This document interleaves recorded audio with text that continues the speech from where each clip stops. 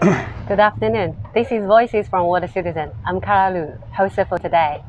Today I'm in a cafe located in Shanghai City, and I actually still don't know his name because I just met him at his shop, and he's a chef here. So I'm excited to find out what's his story. Hi, would you Hi. like to introduce yourself?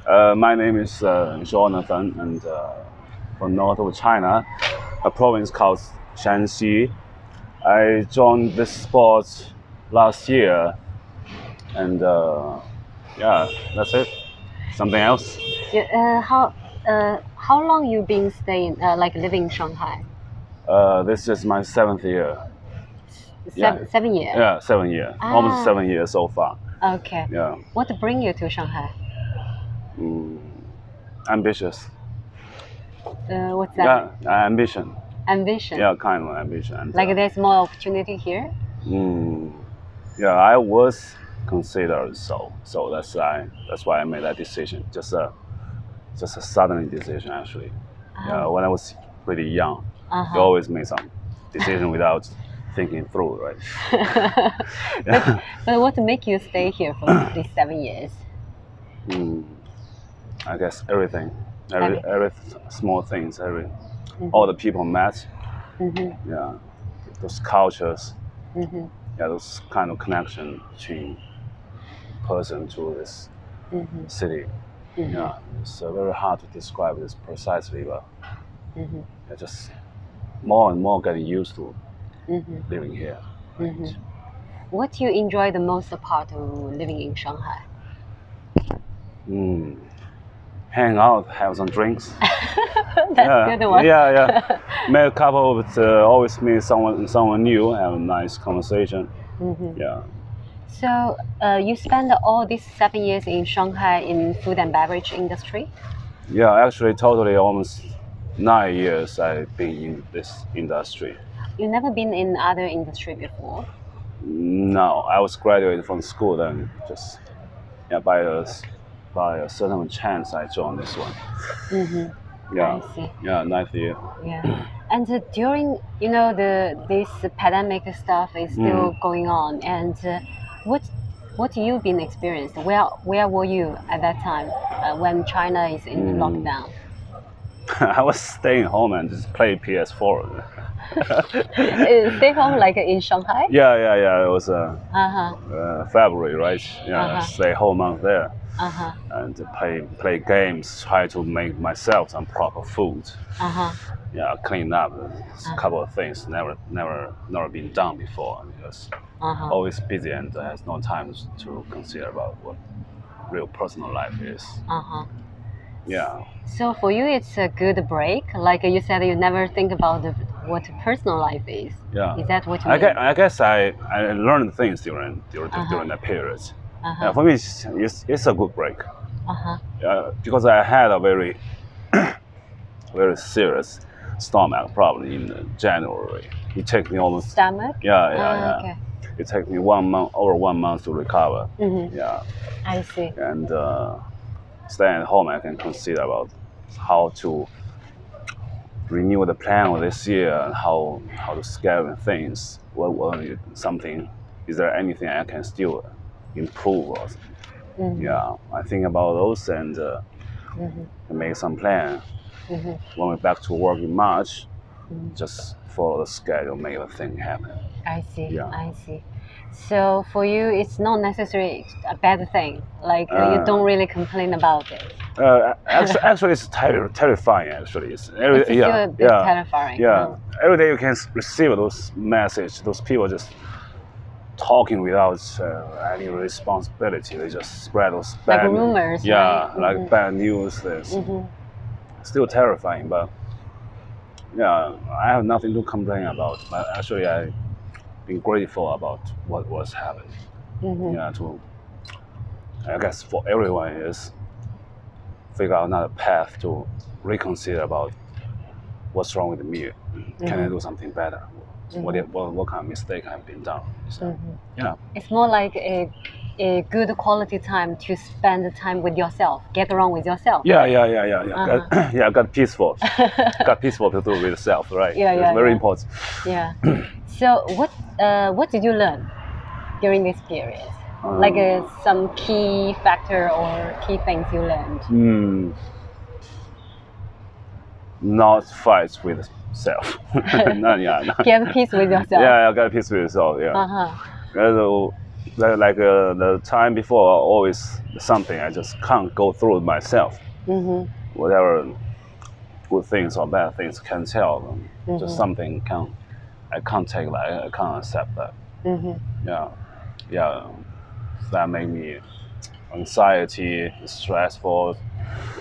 There's many bad emotions, and because when you are negative, those people around you, they will feel that they won't. It's gonna be very hard for them to be positive with you if the key member of the team is negative all the time. Yeah, something I will learn is just take it and let it be. Yeah, there's gotta be a way, right? Wow, that's very powerful sharing. I didn't expect that.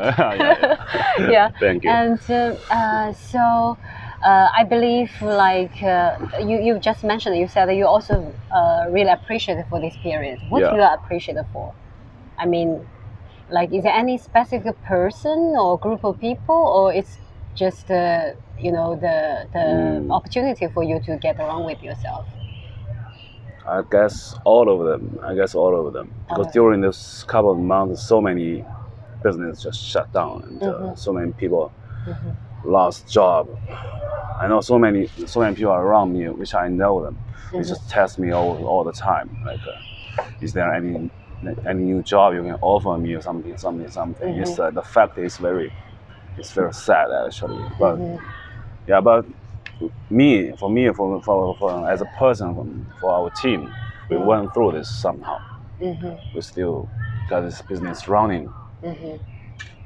Everyone is sort of happy to work with each other. We still have things. We didn't lost anything. Yeah. And another one is what I see during these years. The sea industry here in this city actually is not running on the proper way. So I would say at least 40 with this business not profitable. If a business is not profitable, then it doesn't make sense. It's not really a good competition or whatever for this industry. So after went through these things, just so many bad business or bad management stuff, just like a pass thing through a sieve. So the bad things. So only the good things survive, maybe. Like the future. Yeah, like the future. Yeah, like a filter. You gotta trash out and the good things survive.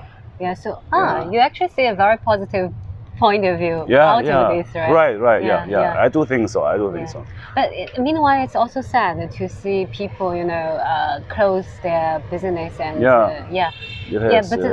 somehow it's also a kind of like a natural curve. You have to let these things to filter out some maybe non-qualified ones. Yeah, we are all on the food chain, right? There's always something. Consumed something. Yeah. Right. So, are you a strong believer in border citizen? I never considered about that kind of concept before, but I think I enjoy all the time working in this sport. Maybe, I would believe in that because we have so many people start from different countries, and it's just quite fun. And I do always learn things from those people from Mongolia, from Sweden, or whatever it is. Learn about, they share things with me and about their culture, their food, their memories. That's very important for my job to get some innovations. I do believe in that. So your boss was from US. Yeah. And your manager is from Sweden. Sweden, right. And the girl I met who served the table, she's from Mongolia, right? Yeah, Mongolia. And you're from China. Yeah, I'm from China. Where is there any other team member? Yeah, like this guy is. What Yeah. did he do? Yeah, And where he from? Yeah, he's from Xinjiang actually. Yeah, From but Xinjiang. yeah, Okay. Can I interview you later? Okay. he just joined us last year. Uh-huh. Yeah, it's For decoration? no, for cooking as a big. Cooking as well. Yeah. I thought you are planting the, yeah, like you are taking care of the plants somehow. Yeah, this is an all-time job. Is Okay. Our free gardener. Okay. Growing some food for the people. It's a, oh yeah. yeah, Cool. this Yeah. is something again Yeah. appreciate about. And how you define water citizen? What do you think? What's this water citizen mean in your point of view? Respect. Respect. Yeah, respect. Like a mutual respect. Respect each Yeah, other. Uh-huh. yeah. Because respect is also the thing I believe in my job. Is respect to the ingredients. The ingredients respect you. Respect your staff, and staff give you something. Yes. Yeah, respect and fair. Maybe that's it. Respect. Yeah. That's very nice. That's a very nice conclusion as well. Yeah. Thank you. Would you like to repeat your name again? Jonathan is my Jonathan. name. Yeah. Okay. Thank you very much, Jonathan. Okay. And thank you for watching.